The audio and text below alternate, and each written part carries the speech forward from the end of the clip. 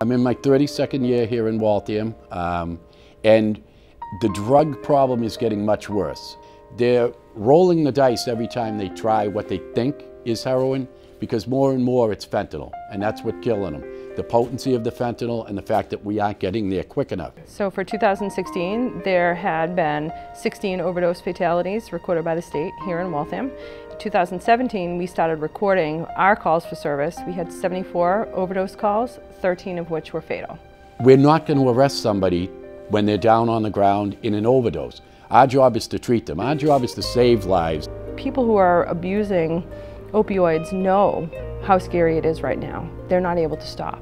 It's heartbreaking for not only the families but the first responders to go and see a mother or father crying, trying to do CPR on their own child. Sometimes families try to keep it in-house rather than look outside for resources.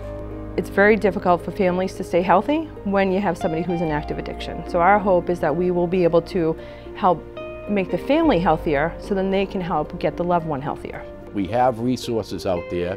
We channel it through Megan in the health department, and then Megan has this wide network through Project Outreach to get the people help. So Sergeant Brooks and I are going to be going to a Train the Trainer conference, so we will be able to train folks on how to administer Narcan. Our hope is that we'll be able to reach out to community members who overdose, family members of loved ones that have overdosed, and we'd be able to provide a one-on-one Narcan training. It's very rewarding when we are able to give people a second chance on life, or, well, they're giving themselves a second chance on life. We're just helping to point them in the right direction.